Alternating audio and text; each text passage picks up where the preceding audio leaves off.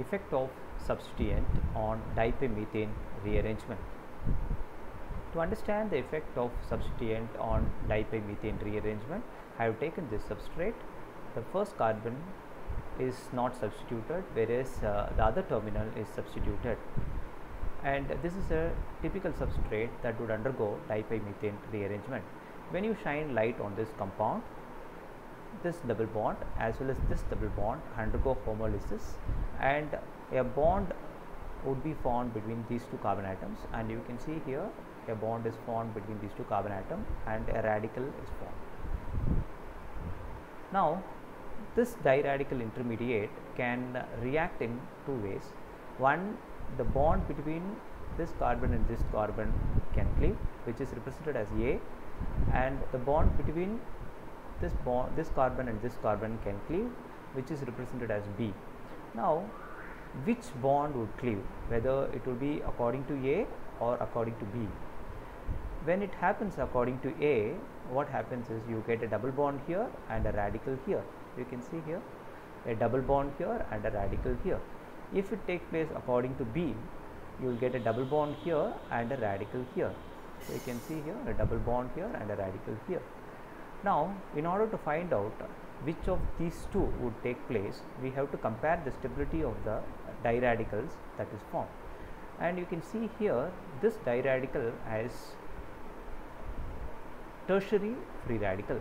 So this is a tertiary free radical, this is also a tertiary free radical, whereas here in this diradical, one is a tertiary free radical, the other one is primary.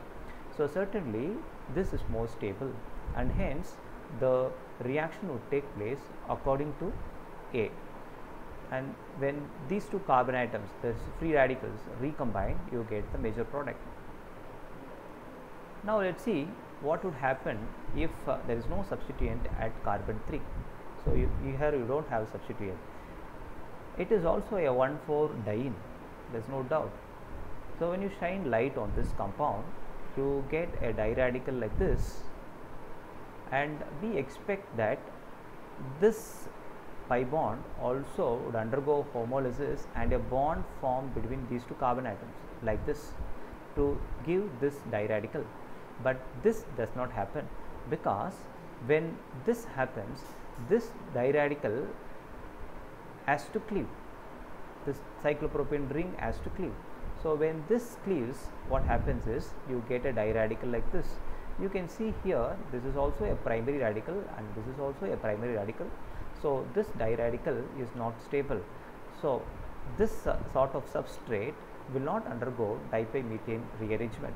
Instead, what happens is hydrogen atom shift from this carbon to this carbon as a radical to give a rearranged diradical, and a carbon-carbon bond would be formed between this carbon and this carbon, resulting in the formation of a substituted cyclopropane. Although this product seems to be like that of Di-Pi-Methane rearrangement, it is not so, because the mechanism is totally different. Thank you.